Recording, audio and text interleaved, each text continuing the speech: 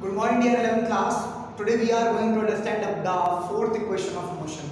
अभी तक आपने 3 equations of motion की पढ़ी और जो 9th में भी पढ़ते हुए आए थे कुछ अलग नहीं था उनसे। बस खास बात क्या है कि वो कैलकुलस मेथड से पढ़ी, पोजीशन टाइम ग्राफ वाले जो मेथड से था सिलेबस ने उसको हटा दिया है, तो आपको मैंने डायरेक्टली कैलकुलस मेथड से उसे बताया।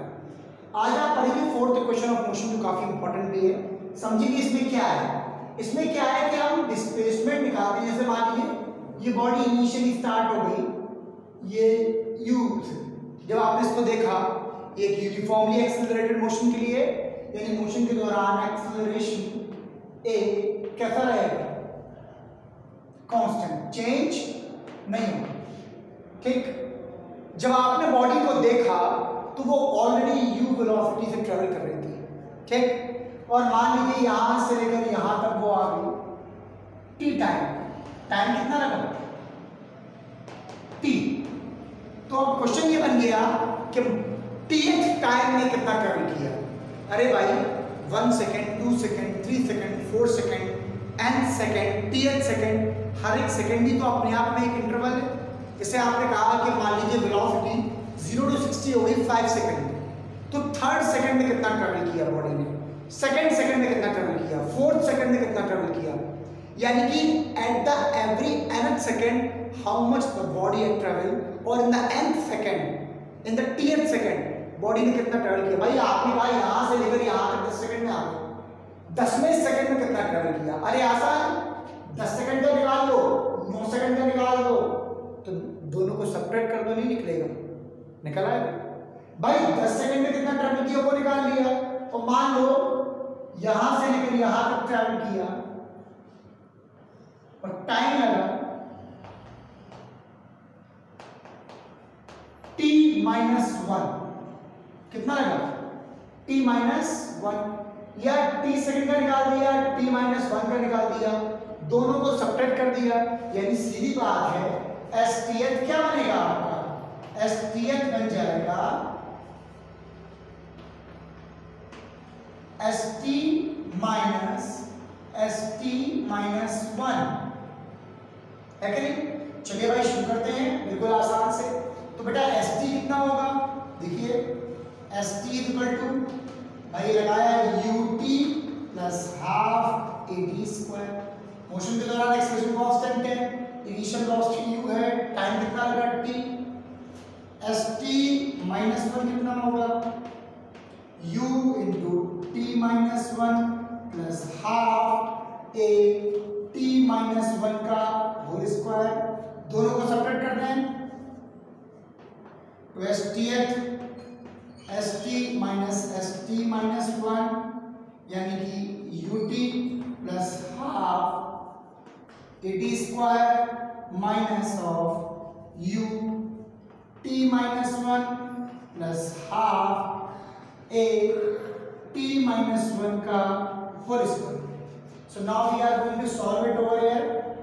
खोल दिया, चलिए this इंप्लीज UT plus half AT square minus, यहाँ ये ब्रैकेट खोल दिया, ठीक, तो ये हो गया UT minus of U plus A/2, ये वाला ब्रैकेट खोल दिया, A square plus B square plus 2AB, okay, खोल दिया A माइनस B का होल स्क्वायर, T -1 का होल स्क्वायर, ठीक है। आगे सॉल्व करते हैं, this please UT plus half AT square minus UT minus of U plus AT square by 2 plus A/2 और माइनस ऑफ AT, 2 से 2 काट दिया और ये हो गया 80। आ जाइए, this please UT plus half AT square minus of UT plus of U minus of AT square minus of A/2 plus of AT, minus का मल्टीप्लाई करके पूरी क्वेश्चन क्या कट रहा है, ये कट गया, UT और कुछ कट रहा है बेटा, UT से UT कट गया, इक्वेशन क्या बची, U minus a by you plus AT minus of A/2। अगर आप ध्यान से देखो इसमें से 2t बाहर कॉमन ले या A/2 बाहर कॉमन ले, ठीक है, तो ये आ जाएगा ST is equal to U plus A/2 2t minus 1, where t is the time, 10वां second, 5वां सेकंड, किसी भी सेकंड के लिए अगर आपको निकालना हो तो ये फॉर्मूला सीधा एप्लीकेशन है। So this result is sometimes also termed as sometimes teachers is also called that fourth equation of motion। चलो हम क्या करेंगे, इक्वेशंस ऑफ मोशन से रिलेटेड एक कॉन्सेप्ट को पढ़ेंगे, एक क्वेश्चन को पढ़ेंगे और हम एक्सेलरेशन ड्यू टू ग्रेविटी को पढ़ेंगे। स्क्रीनशॉट लो, नोट करो।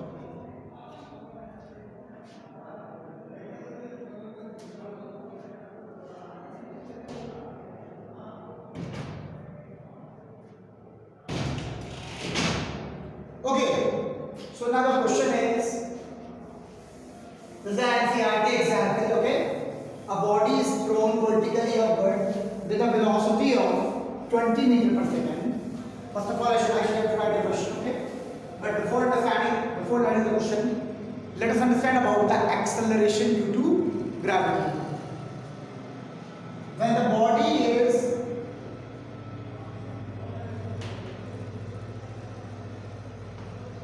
thrown upward, A is equal to minus of G। Acceleration की वैल्यू क्या हो जाएगी, माइनस ऑफ G, यानी इक्वेशन ऑफ मोशन हो जाएगी S is equal to ut minus 1/2 gt square, v is equal to u minus gt, एक एक जी रखते आ रहे बस, ठीक, क्योंकि जब भी body whenever the body is thrown vertically upward then its acceleration and its deceleration is decided by the gravitational pull of earth, so the acceleration is termed as acceleration due to gravity। now v square minus u square is equal to minus 2gs, and when the body moves downward so it becomes positive। Comment box में मुझे यहाँ लिख के बताइएगा कि तीनों equation क्या बन जाएंगे, ठीक है, आ जाइए। So here we are having a question, a body is thrown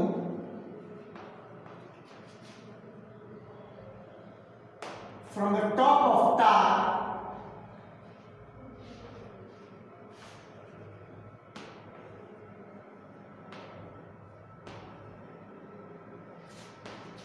of height 25 meter with 20 meter per second। Calculate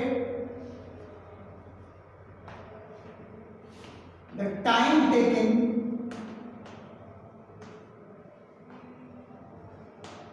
by it to return the ground।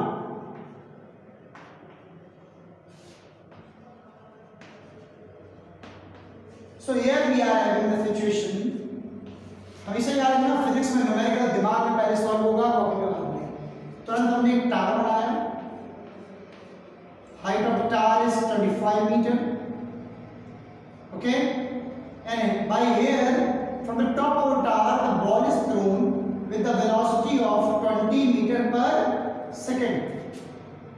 Ball पहले ऊपर जाएगी, यहाँ पीक हाइट पे आएगी और पीक हाइट पर आकर फाइनल वेलोसिटी कितनी रहेगी, 0, ठीक, और फिर बॉल ड्रॉप होगी और ग्राउंड पे आएगी। तो ये आपका क्वेश्चन है, ठीक है, चलो भाई इसको सॉल्व करते हैं।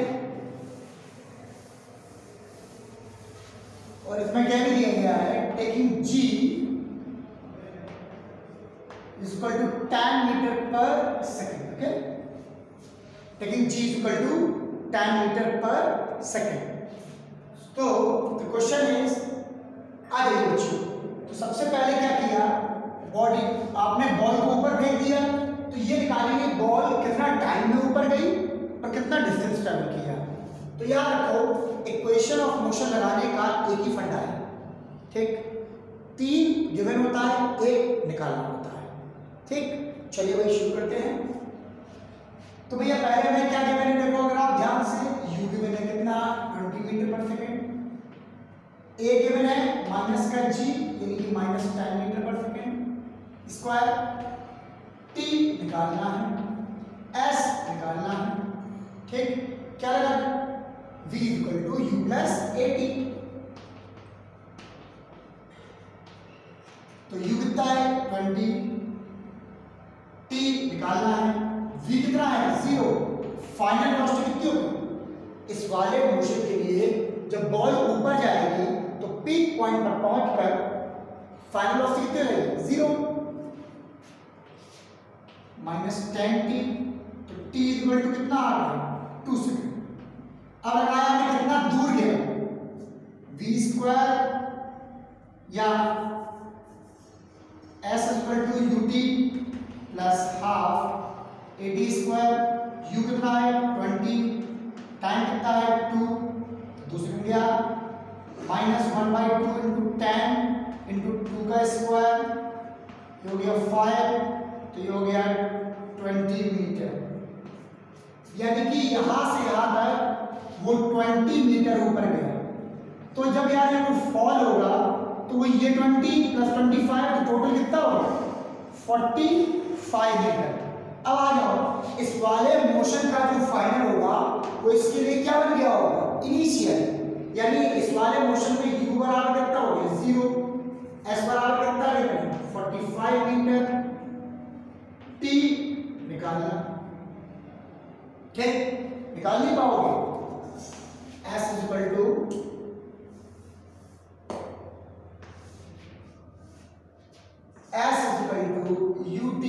Plus half ad square, u कितना है 0, टाइम निकालना है, हाफ a कितना है 10, टाइम निकालना है, ये आ गया 5, s इक्वल टू 45 कितना 5t square 9, t equal to कितना आ गया 3 सेकंड, टोटल टाइम कितना हुआ 3 plus 2 that is equal to 5 second, so that is the question, total time कितना निकाला आपका 5 second, so that is the question, take a screenshot.